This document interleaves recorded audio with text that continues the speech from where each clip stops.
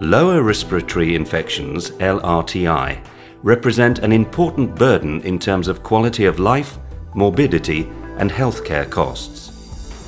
LRTI have been classified by the WHO as the third leading cause of death worldwide, responsible for 4.2 million deaths.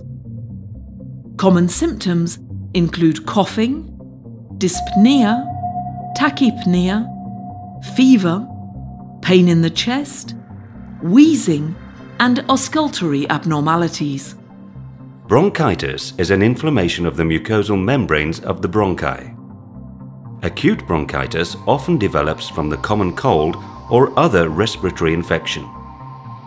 The origin of acute bronchitis is viral in 90% of cases, but suprabacterial infections can occur. Pneumonia is an acute infection of the lung caused by a number of infectious agents, including viruses, bacteria, and fungi. The main etiologies, representing 50% of cases, are the bacteria Streptococcus pneumoniae and Haemophilus influenzae. The main viral cause is respiratory syncytial virus, RSV.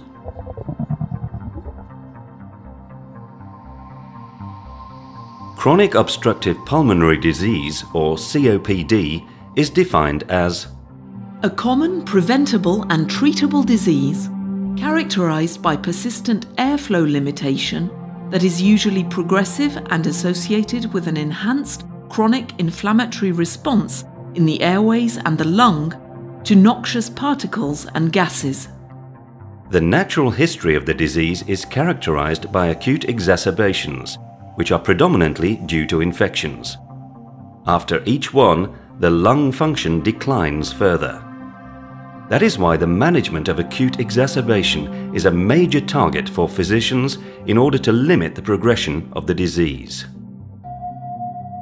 It is accepted that 75% of acute exacerbations in COPD are due to bacterial and/or viral infections.